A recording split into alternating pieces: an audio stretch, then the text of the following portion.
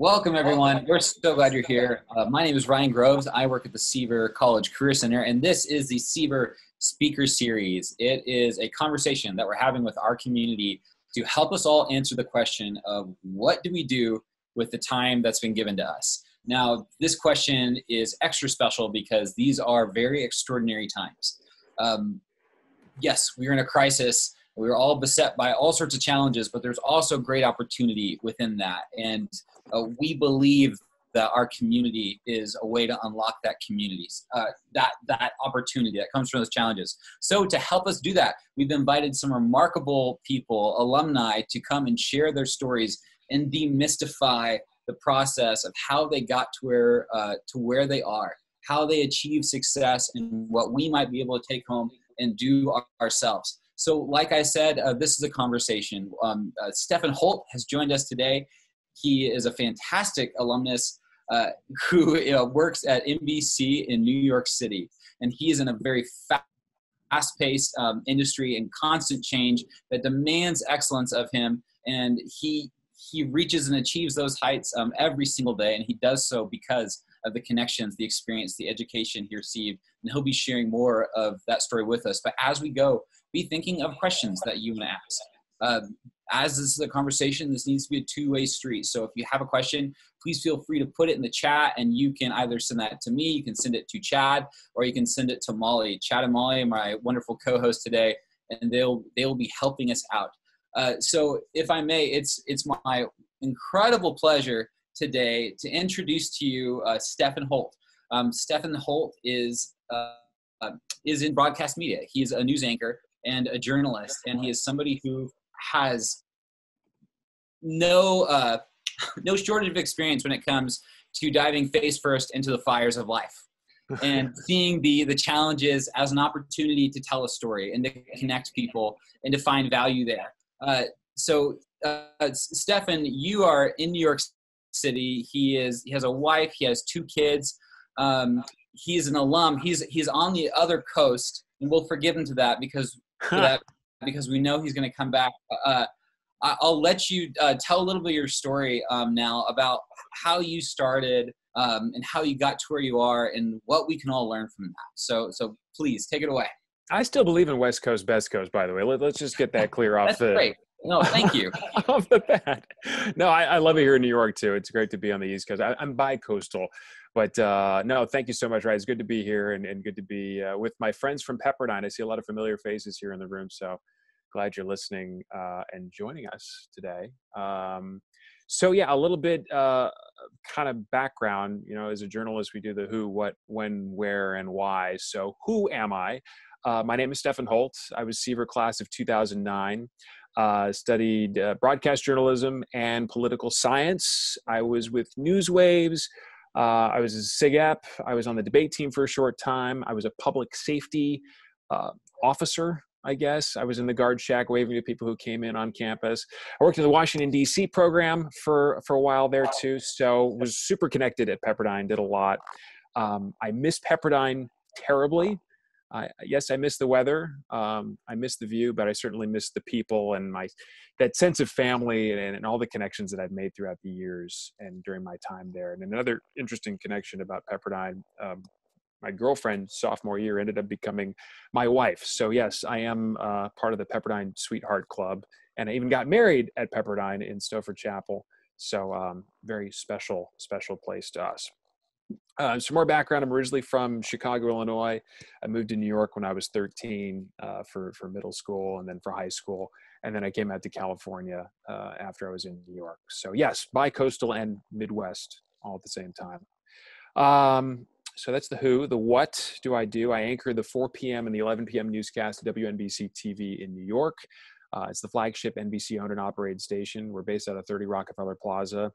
I would be at 30 Rock right now speaking to you, but through kind of a crazy day, I ended up having to do a live shot in Stamford, Connecticut this evening. And I was worried I wasn't going to make it back to the office in time for this because I really wanted to join you. So I came home because it's right in between. And you're here live in my fancy home studio that I've been broadcasting from every couple of weeks. Just TV behind me. I've got a camera set up over here and trying to make do during this coronavirus, to work from home and be safe.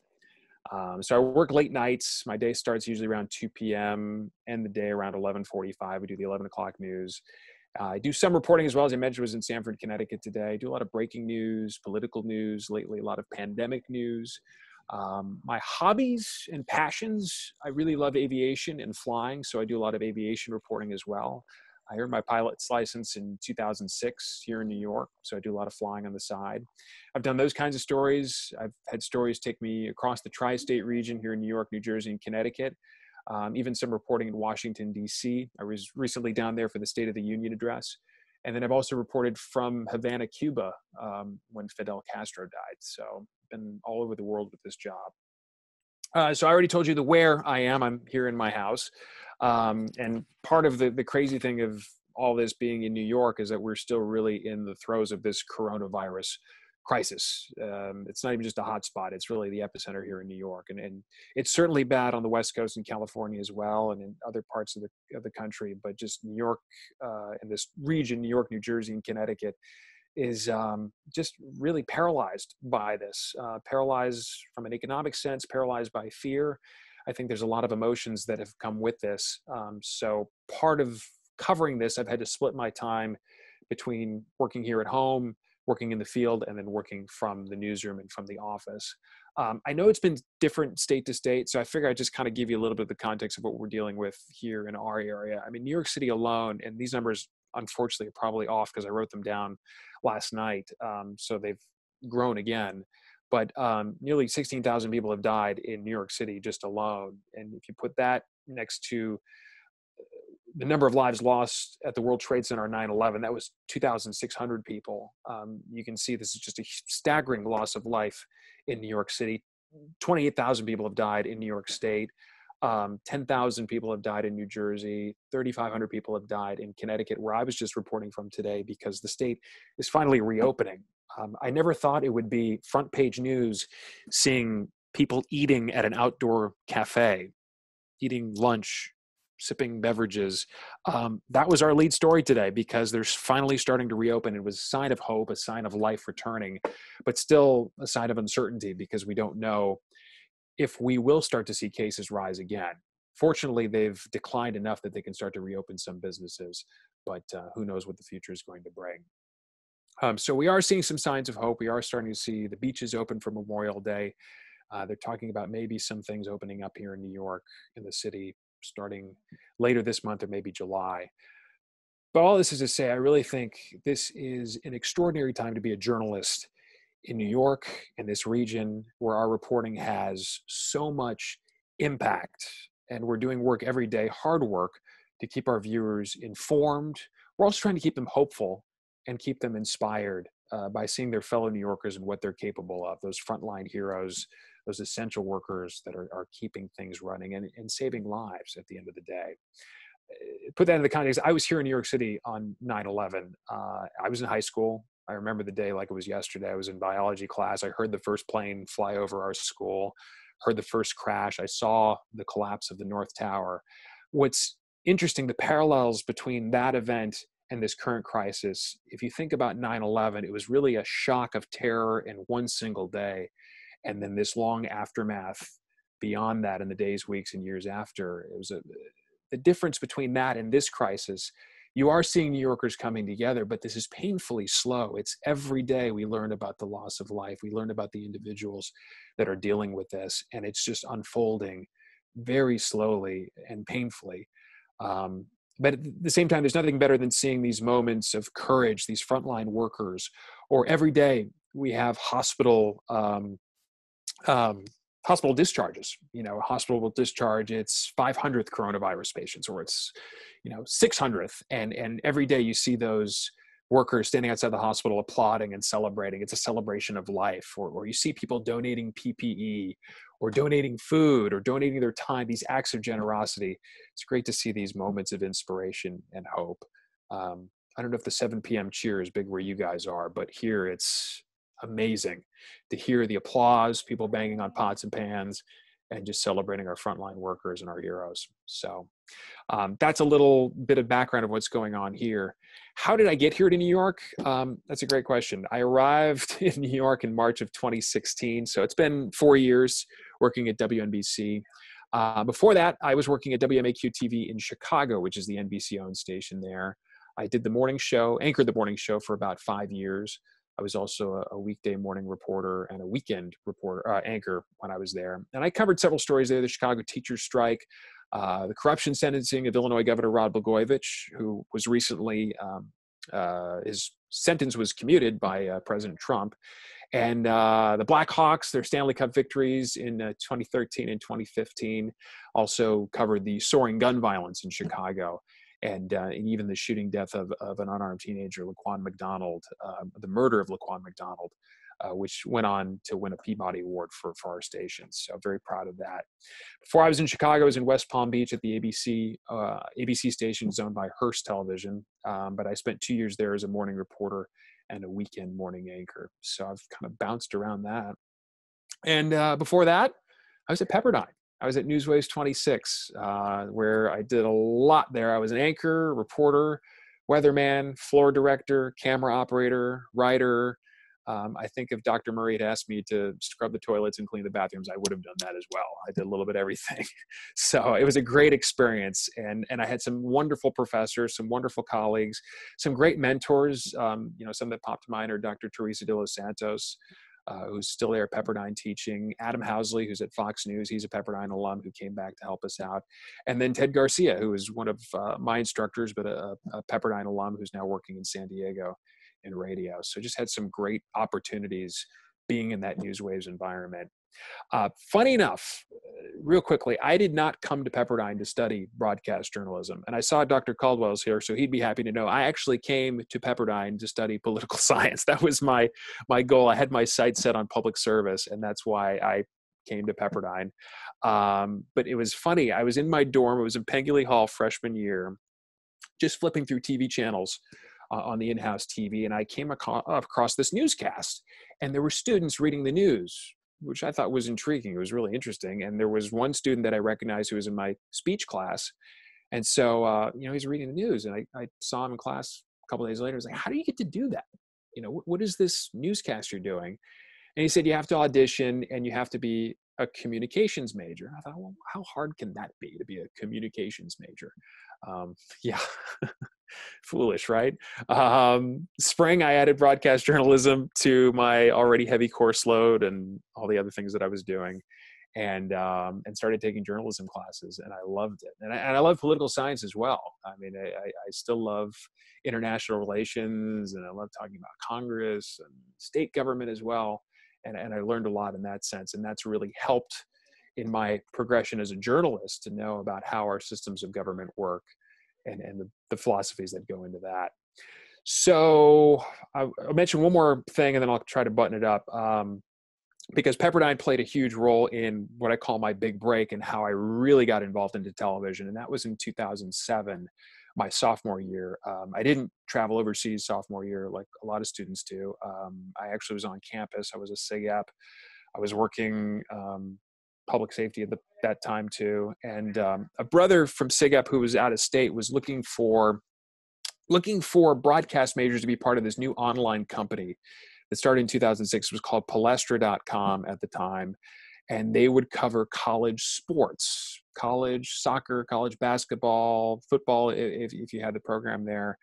They were based in Ohio, but they needed reporters for campuses all across the country. So they had a USC reporter, and they had a Georgetown reporter, and a Columbia University reporter. They wanted me to be their Pepperdine reporter and cover sports at Pepperdine. So I said, yeah, sure, I'll do it. They gave me a tripod, a camera, a microphone, and they paid me $50 a month, I think, something like that, to cover on-campus events. So I was like, hey, a little bit of cash on the side. It's nice. But I said sophomore year. It was actually junior year, 2007. I was living in Lovernick, woke up one morning to someone pounding on the door of our dorm room. And it was a public safety officer. And he said, you guys have to put some clothes on, get out of your dorm. There is a fire. I'm like, okay. And then he left because he had to go knock on a bunch of doors. So we're all groggy-eyed, like, what's going on? It's like 5 a.m. and walk out of Lovernick and right in the parking lot there next to the building, the hills surrounding Pepperdine were engulfed in orange flames, smoke flying into the air. You could see ash starting to fall.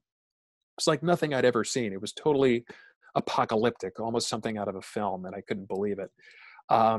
So as students were starting to evacuate, what does a journalism major do? But he runs back inside his dorm and grabs a camera and says, let's capture this. And it sounds foolish when I talk about it now and potentially dangerous, but I started rolling on video of this fire and the helicopters swooping in. And then that turned into interviews with students and getting all this footage. And I was like, well, what do I do with this footage? So I called the producer who's at the Palestra in Ohio, and I said, hey, we're evacuating the campus. We've got this wildfire. Do you think you guys want this? He's like, yeah, send it in, email it. So I started sending all this video, and they were posting on their website. And then my phone was blowing up from Fox News Channel, because little did I know that Palestra.com, this internet startup, had just signed a content sharing agreement with Fox News Channel literally that same week as the fire. So a producer from New York called and said, yeah, send some more video. We can't get our camera crews close enough because Pacific Coast Highway is closed down, Malibu Canyon's closed down. You're right there. So, sending B-roll and sound bites turned into full-fledged interviews and reports and packages. And then they said, just stand in front of the camera, do a stand-up. And, next thing I know, my stuff was on Studio B with Shepard Smith, and it was literally trial by fire. So, and I loved it. I was super passionate about it, and I realized this is my calling. This is what I wanted to do. And that kind of gave me the launching point to start my career, which went to Florida, to Chicago, and then here to New York. So that's a little bit of my progression. Any words of wisdom or advice of how I got here? Hard work, definitely essential. It's long hours. It's not nearly as glamorous as it looks on TV, especially being a family man now. I have 2 boys. Sam is turning 1 next month. Henry's almost 3. You want to spend those moments with your family, but sometimes dad has to go and he's got to cover a story. So it's hard in that sense, because you are really committed to this career and passionate about it. Hard work is important. Smart work is important. My advice to people who want to get into this is do it. There's so many opportunities now. I mean, if you think about this phone has a camera on it and really broadcast quality audio, you can start shooting pieces on your own right now, today, and uploading them to YouTube or online. There's so many opportunities. And if you want to be on air, apply for on-air jobs. I think it's noble to do a lot of different things in the business, work behind the assignment desk or work as a writer or as a producer. But if your goal is to be on air, you really need to be getting those reps on air and doing that sort of work. And then one more element I'm going to mention, and just because it's really played a role in my progression, is just recognizing God's timing in a lot of things. It's so easy, especially when I was coming out of Pepperdine, to be eager, like, oh, I want to get to the major markets. I want to get to market 1 in New York.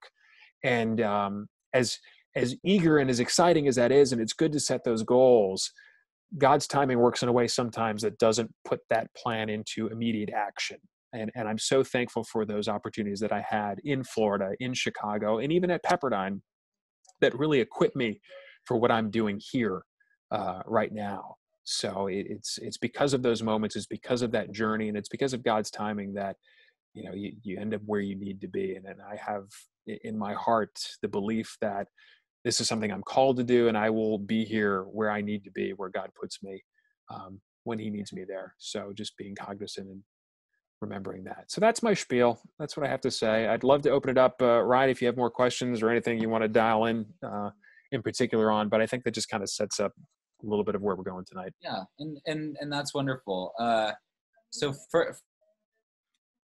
first things first, I can think of no better start to a career in front of the camera than the Pepperdine entrance gateway booth. There's no place where you smile at more people more often and wave. Like that's right here. That's incredible. That's the training right there. That's the value of the education. You too can be a public safety officer. Yeah. That's wonderful. So I love that start, and your story throughout has this thread again, there's a unique identity to Pepperdine. There's a unique value that we have as a community and we share, and that we need to remind each other of and be constantly rediscovering. So when I listen to you, I see this thread of, yes, competence and the work that goes into developing that, and the time and skill and effort it takes to be excellence, but also that met with character, and that emotional depth and fortitude and vision, and sense of sacrifice for the greater good that sets up something remarkable. I mean, did you come from a place with wildfires? Like, where are you from again? Like your home state? New York and Chicago. No, definitely no Exactly. wildfires. So no wildfires. See, Blizzards, but yes, opposite. But I come from Kansas, where I'm used to people, if a tornado's coming, they go outside with the camera. But to have somebody from New York there's a fire, and to have the wherewithal to say there's something of value here that will require sacrifice on my part. How do you think that you developed that character, and continue to grow that in your work today, especially as you're constantly faced with, yes, good news, but also challenging news and things like COVID? How do you balance that constant need to rise to the challenge before you? You know, sacrifice is an interesting thing because it's, I think you look at how much we honor and revere sacrifice in our culture here in the United States. And we have Memorial Day coming up. We honor the sacrifice of our veterans. We honor the sacrifice of people that have put others before themselves. So I think it's an honorable calling, and it's something that's ingrained within our culture and our society, and certainly within our national ideology, or our national ideal. You know, so I'd have to say that I'm certainly inspired by that. I'm inspired by the people that I've seen go before me, especially in this calling of journalism. Just a quick sidebar: on the third floor of 30 Rockefeller Plaza, when you step off the elevators, there's a memorial right there. So every day when I'm walking to my studio, I pass by this memorial, and inside there are pictures, there are artifacts. There's a flak jacket that was worn by David Bloom, who was a correspondent who died in Iraq during the invasion of a pulmonary embolism. There's a picture of the North Tower of the World Trade Center, where a broadcast engineer from WNBC died on 9/11. That memorial is a way to recognize the sacrifices of those news employees that went before us, that answered the call of breaking news, and sadly did not come out of that situation alive. So we remember that, we reflect on that every single day. And, you know, I just hope that the folks that are watching at home, the folks that are watching this tonight, realize that behind the makeup and the camera and the lights and all of this, that these are human beings that are having to sacrifice time with their families, or sometimes sacrifice their lives to deliver this news. And I think the reason we do that is because it is so vitally important to our democracy. It's so vitally important that we have a free press. Excuse me, I'm not getting choked up here. I just have a little bit of cold. But, you know, I really believe it is important, especially in a time like this COVID crisis, that information flows to the people, and that the decision makers are held to account as well. I don't know who said this, but, you know, our goal as journalists is to comfort the afflicted and to afflict the comfortable. And I think this is a perfect example during this crisis, and so many times in our history, that our job as journalists is to ask the tough questions and to try and get answers for the people who rely on us. Well, and that's actually fascinating, because you said you started with political science, right? Yes. And so, yes, you're in journalism, but you were very much in a political, social career. Of course, like, selfishly, I want to say, like, hey, yeah, liberal arts, like, that's what it's for. Like, we do this.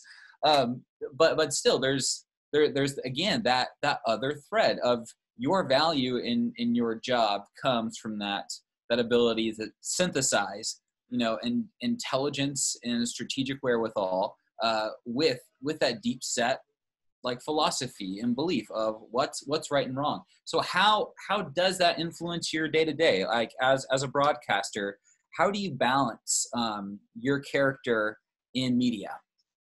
It's interesting, and I'll be honest, sometimes I don't even think about it. It's easy to go through the day to day and realize that we have a lot of responsibilities for the day, and you tend to lose sight of the big picture. You get a little caught in the minutia of, okay, I've got a 5 o'clock hit. I've got to get this information in. I got to call these people. I've got to figure out how to put this story together and get on the air so that it passes our standards and that it informs our viewers and is something visually engaging that people want to watch.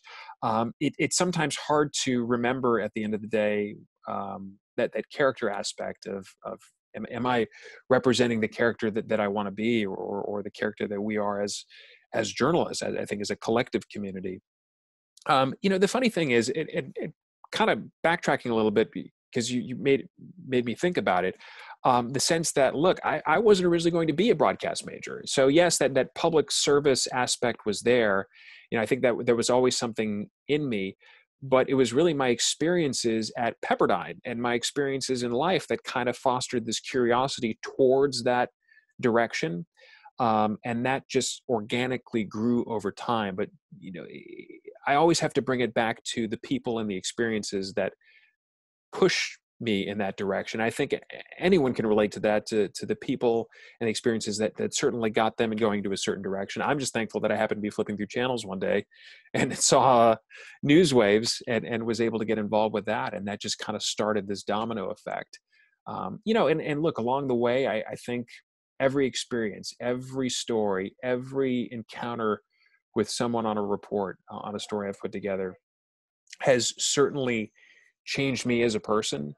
It's impacted my abilities and as a storyteller, and it's impacted my creative efforts, but also my empathy towards other people. And that's the one thing that I try to remember each and every day out there, is that we're talking to people sometimes on the happiest, best day of their life, and in a lot of cases on the worst day of their life.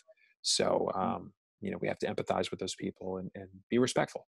Yeah. So how do you, or how have you learned, I would say, to see people? Because I love what you're saying about being a storyteller. And throughout this conversation, you've consistently made heroes of people, whether it's Adam Housley or a professor or, other students. Like, throughout this conversation, and again, being someone in media, you are an observer and a consumer of current events and culture and society, and then also an outlet for it. So yeah, how do you learn to filter? How do you find the good and tell that story? How do you find those heroes in your life? I think a lot of it, at least talking about the heroes, when we do interviews, it's let the people tell their story.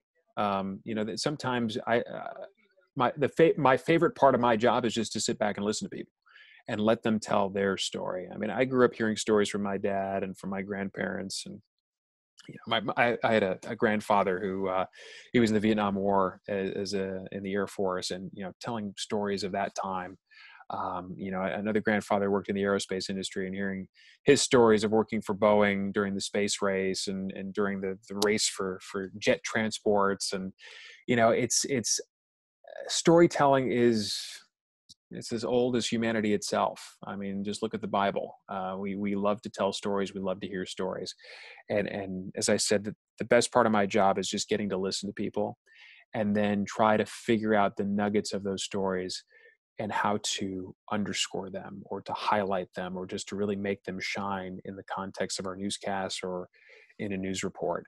Some would call that filtering, and to a certain extent, yes. I think my job is not necessarily to filter, but to facilitate, to try to enhance that story so that there is a connection to it. And I think there's an argument that sometimes just the raw story itself is good enough. That's why I think you're seeing a lot of media organizations are going towards just posting raw video on their websites. There's no narration. There's no splicing or editing. They'll just show the whole raw, unfiltered video right there. Look at social media on Instagram. We have a lot of just raw video on there. So, and there's something interesting about that as well. I think just kind of the visceral experience of being in the moment, raw, live, unfiltered, untouched. There's something interesting and stimulating and informative about that too. But I also love my job of just trying to take a story and really bring out the best elements of it and draw that connection to the viewers so that they are feeling an attachment to that person's story and maybe inspired by it, inspired to take action, inspired to make a choice come election day in the voting booth, or, make a choice during this pandemic of how to keep themselves and their families safe. I think that information is powerful, and the more that I can do to facilitate that, I hope that helps me do my job better. Absolutely. And thank you, by the way. That's beautiful. Thank you. Well, especially right now, and because there's so much information, and with that comes a lot of uncertainty, and that I think our whole culture has this hunger, this quest for authenticity and for truth, and to be able to trust and communicate, and to belong to something. And the antithesis of that is, with all the confusion, there's also come a lot of fear and come a lot of mistrust. And like people who would say that these services and these platforms aren't your friend, which as you're saying is ironic, because like it's becoming in many ways where like the storytelling, the media, the news is sort of back in the hands and shared by the people. So how do you balance this whole idea of media and its job and culture, and it being a part of a well-functioning society in these changing times? It's so important, and it's been an important element of our society for centuries now. So this era is no different in that sense. I think what is different now is the idea of news literacy, the idea of understanding sources of information, named and unnamed sources. I think the sense of news literacy, as well as we hear the word, and I hate saying this because we hear it all the time, fake news. That is a term that's been thrown around a lot lately. And look, I respect that. There is the concept, though, of news literacy that I think if you were, as a news consumer, I sure hope that you're smart enough to know, I sure hope you're smart enough to know what's real and what's fake. And sometimes it is confusing and it can be misleading. And that's why going to multiple sources of information, really finding a news organization or a newspaper or a news outlet that you trust, and that's so important. And I'm now hearing my communications professors in the back of my mind talking about this whole cognitive dissonance and echo chambers and things like that. There's a lot of theory to it, but at the end of the day, I really respect our viewers, and I want to be respectful of them and respectful of their time. And I want them to know that we are trying to inform them with the best of our abilities, with the best of our standards, so that we are being fair, that we are presenting information in a way that, there is analysis to it, but that they can make decisions off of. And we're not saying something to be popular. We're not saying something to reinforce your state of mind. Sometimes it's going to challenge your beliefs. It's going to challenge what you think you know. I think that's okay. I think that challenge is good. And certainly it's a competitive environment in the media landscape. We're all trying to essentially do the same thing, but we just have to, I think we have to put our faith in the viewers and the readers that, that they're going to make smart decisions. I sure hope that's the case. And that's excellent. And I wish you could see all the private chats, because I know we had told everybody to send us questions, but they're all sending in thank yous. I'm looking at them now. Well, okay. Thank you. I want you to know that's really special. That doesn't happen. Again, I think that's the value of these relationships with this community, is like, hey, we all know you. You trusted you. You waved at us when we drove by the guardhouse. Yeah. You're part of the family, and we need to have those voices we trust. And there's tremendous value in that. So as special as that is, in respect of everybody's time who's on here today, I do want to transition to something that I hope will dovetail. And that's you're in this industry that is fast-paced, that is constantly changing. You have a wife, you have kids, you have definitely thoughts for the future. So how do you think through what's next? Like when you're looking at uh, the career landscape, so to speak, in your industry, how does that look? Where do you think we're going? That's a great question, and I think it's an especially pertinent question now, given the uncertainty of this current crisis we're in. We really don't know what tomorrow's going to look like, let alone next week, next month, next year. You know, the media landscape is interesting because I'll give you a little. I'll try to be as transparent as possible. We are seeing huge viewership numbers right now. People are watching the news. They are consuming news online. They're reading articles. People are hungry for information. Um, the flip side of that is, and it's, I don't want to say it pains me, but it's, I think as a journalist, we kind of fight for that journalism with capital J, and we don't like to think of ourselves as being part of an industry. But we do rely off of ad revenues, and a lot of businesses right now are closed and they are laying off employees and they're not spending money on ad revenues. So we're kind of in this interesting ground where we are just telling impactful, powerful, wonderful, amazing stories. And then, you know, I read the other day about a newsroom in Chicago that was laying off reporters. And it just breaks my heart, because this is the time that we need those stories to be told. This is when we need great journalists to be asking the tough questions, to be seeking truth, seeking answers, and doing that day in and day out. But, you know, I think we're going to survive this. I think everything that we know and hold and value as journalists is going to survive this crisis, as it has so many times before. And I hope that it inspires our consumers, our viewers and readers and listeners, to come back to us when this crisis is over, that we've developed that connection, that we now have fostered a relationship with our viewers, so that they come back to us after this is all settled, when we don't know when that's going to be. You know, but it's a really interesting time. And I do hope that for those who are just graduating, those who are just leaving Pepperdine, part of the class of 2020, that you keep your heads held high, because yes, it's an uncertain time. You may not get a call back on that job that's open, or job that's not open.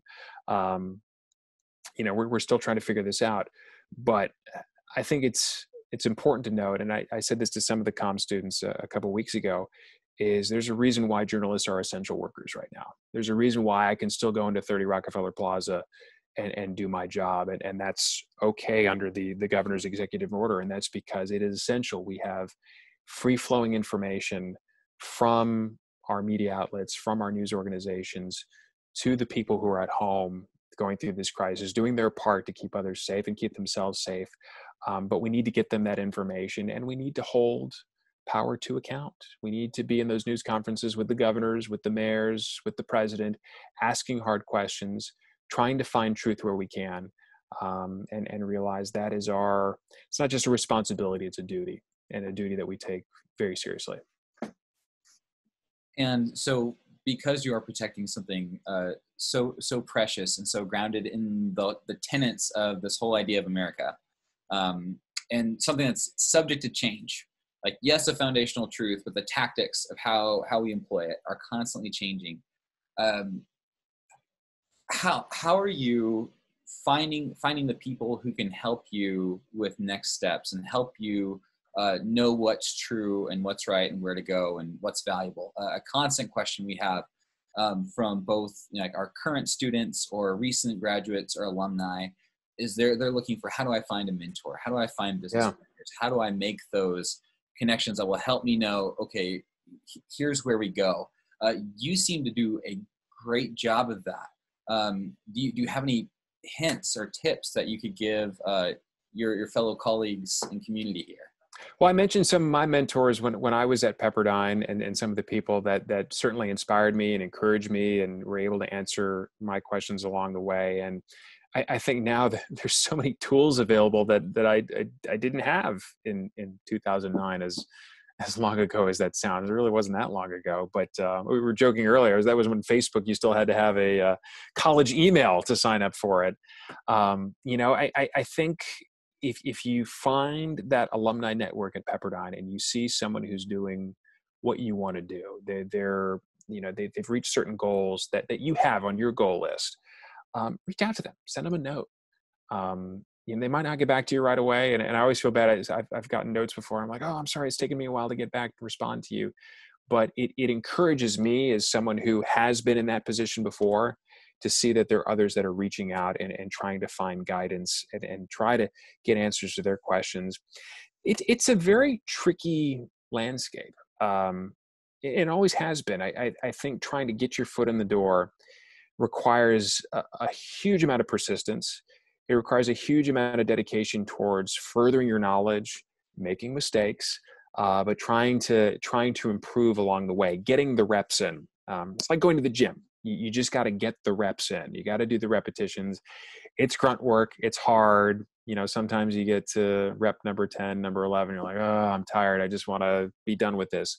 Look, if you're a market 101 or market 1 here in New York, you're still putting in your reps. You're still trying to do the work that's required. So, yeah, it's nice to have a little encouragement along the way. So you can reach out to me. I'm big on Instagram. That's kind of my social media of choice. It's just the easiest for me. And, LinkedIn, Twitter, Facebook, there are so many people within the Pepperdine network that you could easily reach out to. And it might not be as simple as, hey, do you have a job for me? Or, who's hiring? I mean, there's certainly a level of groundwork that's required of you in that sense too. I'm happy to answer questions about those situations you may find yourself in. How do I navigate this? How do I figure this out? Because chances are I was in that very same position where you were. And I graduated in 2009, which was during the recession. And I remember thinking, oh my gosh, am I going to be able to find a job outside of college? I had friends that say, oh, well, I'm going to go to grad school, or I'm going to do this and take a year off. And I was very fortunate that I was able to get a job right out of college. Actually started 2 weeks after the commencement ceremony. I was in West Palm Beach on my first day reporting there. So, yeah, but it certainly takes a level of persistence and just sending your tapes out there, or your tapes. Wow, that's dating myself. Sending your links to your reels, your YouTube reels or Vimeo reels. Sending those out there, just trying to network and find people that are willing to give you a shot. And I was very fortunate. That Palestra kind of gave me a launching pad. Pepperdine gave me a launching pad, and there was a news director in West Palm Beach that was willing to give me a shot. That's excellent. And so you are proof of putting in the work, charging into the fire, being persistent with the connections, and as you've now said multiple times across the call, doing the reps. And I love that metaphor. So can I add one more thing to that? And it's something that I added earlier, is just, I think, being prayerful as well, and just remembering that God's timing part. I as eager and as excited and as much as we want to get it done now, we want to go. Sometimes God puts us in a particular position, a particular place that we need to learn something. And I remember times when I was in Florida, and I was like, and look, Florida was an awesome news opportunity for me, but there were times like, I can't wait to get to a bigger market. I can't wait to get to top 10 market, be an anchor, do this, tell these kinds of stories. And I completely neglected to be aware of my present circumstances and how much I was really soaking in and learning and really finding joy. In a way that, not to say that I'm not finding that now, or as you move up the ladder, but just being humbled and being appreciative of the circumstances you're in at that point. I look back now, I'm like, wow, I had so much fun in West Palm. I made mistakes. Oh my gosh. I remember one time I covered a hurricane conference. It was probably my first week on the job. And again, Chicago, New York, California, hurricanes are, maybe in New York a little bit, but hurricanes are really not part of the normal sense of it wasn't something I was used to talking about. The lexicon involved in it. It's called the cone of uncertainty. So this conference that I covered, my report after, I called it the cone of confusion on my live shot. And then I had a whole bunch of other things that I got wrong. After I finished my report, my news director calls me in the office. I'm thinking, oh boy, what did I mess up? And he had been in that conference that I had covered. And he told me exactly what I had gotten wrong. He's like, okay, buddy, it's not the cone of confusion. It's the cone of uncertainty. You got this forecast date wrong. You got this wrong. And I look back and I was so embarrassed, but I'm thankful that I made that mistake and I learned from it, because now I'm never going to do that again. And then, you know, it's inspired me and encouraged me to do better each and every time. So yes, you will make mistakes. You will go through those challenges and those growing pains. Just learn from them. Embrace that moment that you're in there, and be prayerful. You know, you move in the directions of your prayers, and you'll eventually get to where you need to be. Great. So let's say you found yourself in a moment where, good or bad, you know, the tank is empty, and you need to refill and fill. And you've been working hard, learning your regional dialect and all the appropriate language and terms. How do you refill the tank? What does that look like for you? Where do you turn? And what are you learning from? That can both be historically and even right now. That is an awesome question. For me, I find a lot of recharging of that energy when I spend time with family. When I get those days off and I'm with my kids and they make me laugh and they make me realize how silly life can be. It's easy to take life so seriously, but kids just have this mindset of play and of joy and innocence, and just seeing that really brings joy to my life. So I find that's a way to recharge. It's also hectic and crazy, don't get me wrong. But you know, the other thing is I enjoy reading, especially books about aviation. I'm reading a really good book right now about Top Gun and the foundings of, like the movie, but this is actually about the real Top Gun, the real program that started during the Vietnam War, of how to train fighter pilots in the lost art of dogfighting. So I love aviation books. I love flying. You know, there's a freedom when you're inside an airplane flying above the city, seeing all the cars and the people down below, and you're thinking, wow, I'm up here in the sky. This is pretty cool. It's a lot of work as well. You know, some people would say, how can you relax when you're having to focus on all those controls and radios? And, you know, here in New York, we have the air traffic controllers barking at us. But there's something freeing about that. And when I get into the airplane and I get back down on the ground, it's I'm recharged. I'm ready to go. So it's important to take breaks. It's important to realize, you know, those moments that energize you and those moments that drain you. I mean, I'll give you an example today. You know, I was doing a ton of live shots. I anchored the entire 4 o'clock news out on location, stay on my feet the whole time. I did several hits in the 5 and then the 6, and, you know, dealing with last minute changes and writing and being on camera. You're on the whole time. And literally I walked back to my car and I got in, it was like this, whoa, I'm exhausted. I'm tired. I've been on this whole time. So it's important to recognize that, have that self-awareness, that emotional awareness, and realize when you need to recharge and get that fuel back in the tank. That's great. That's great. And I love that you said flying. I have to pause on that. Some of my most cherished memories were, I'm from Wichita, Kansas, the air capital. Absolutely. Yeah. So like you're speaking my language. Like your brother's a pilot too, isn't he? Yes, he is. Yeah. Well done. I remember that. My brother, Brendan Groves, and Stefan went to Pepperdine together. He was a year ahead of you, 2 years? A year, like that. Maybe a year ahead of me. We were both in student government together. So I think he graduated in 07. So you graduated. Okay, yeah. So 2 years in. So yeah, and I remember bouncing down a little runway, a little grass strip runway, and like, you know, a Cessna 152 or a little Piper Comanche or something. But yeah, there's something really great about that. And everybody has their Kokomo, so to speak. Yes. Their place, that Aruba, thing. Jamaica. Ooh, I want to take, that Kokomo. I got you. You got it. We all listen to it on the PCH. Come on. You have to.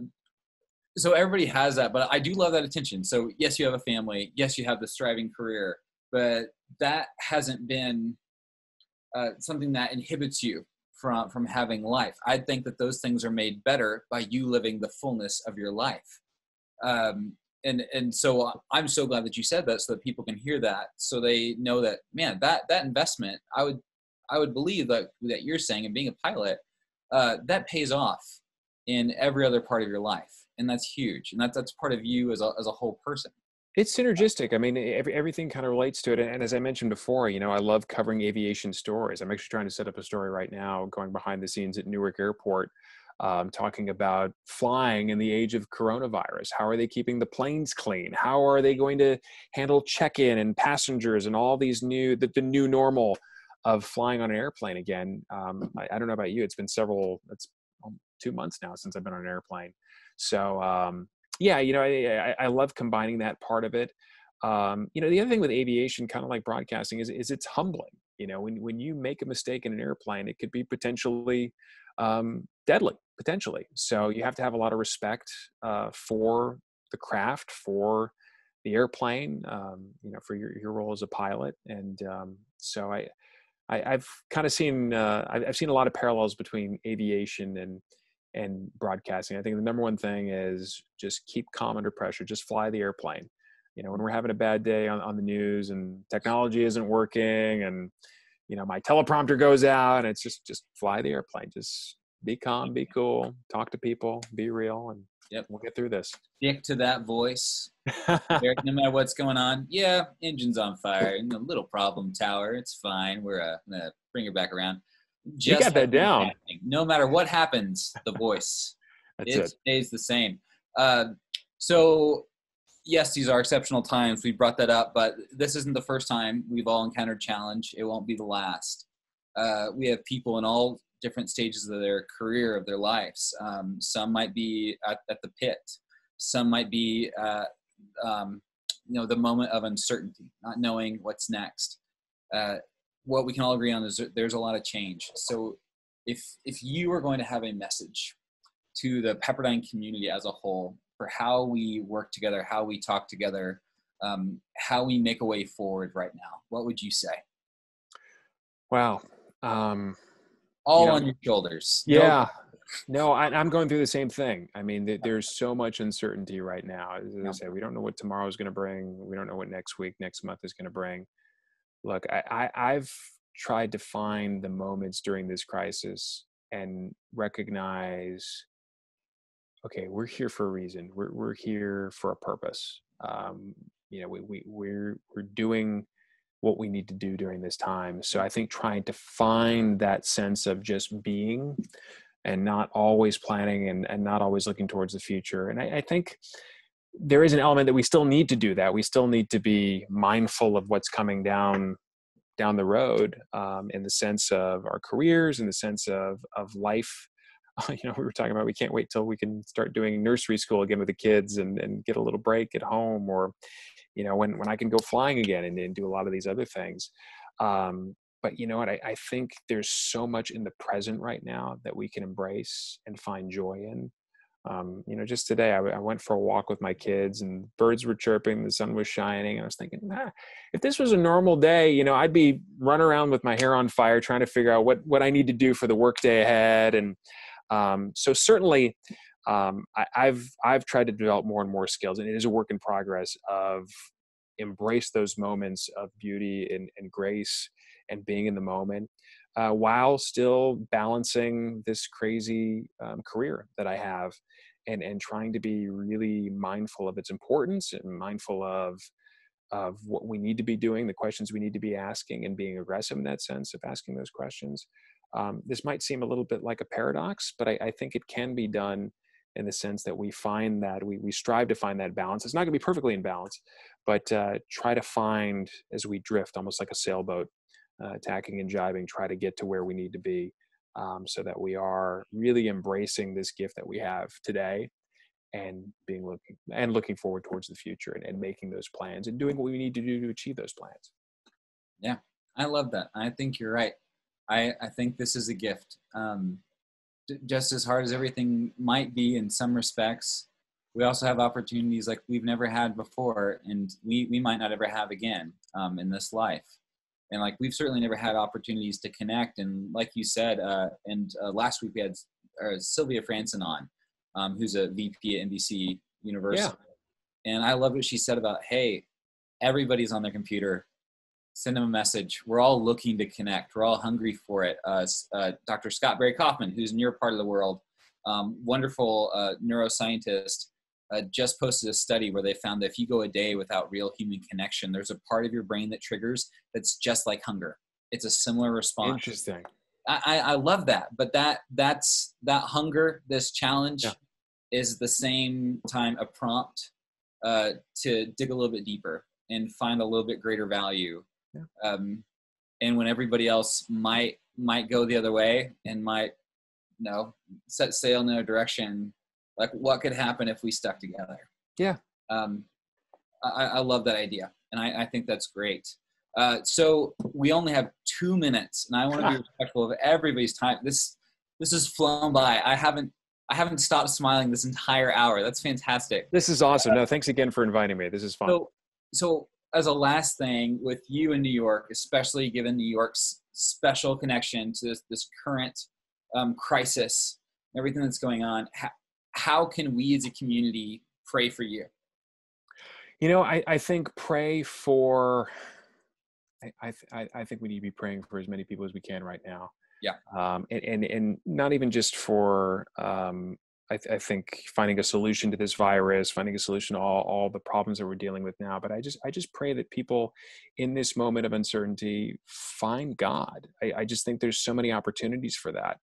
I think there's really a chance to have that connection and to use this opportunity. And it's not to say that it didn't exist before, but now we're home, we're with our families, or we're not with our families. We're kind of in the midst of this thing. If there's a chance for us to develop that relation and create that transforming relationship with God, then I think this is an awesome opportunity for that. So I pray for folks in that sense. And I think that I also pray for, here in New York, I just think the fear factor is still, I think it's still a big deal. Don't get me wrong. I was up in Connecticut and people were like, I don't need a mask. I don't need to be following these protocols. This is not a big deal. There are a lot of people who are very scared right now.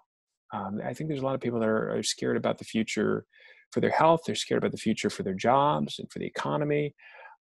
If we could try to reduce that fear, I don't want to say eliminate it. But I think if we could reduce that fear and really focus on the things that, sorry, that's my alarm going off.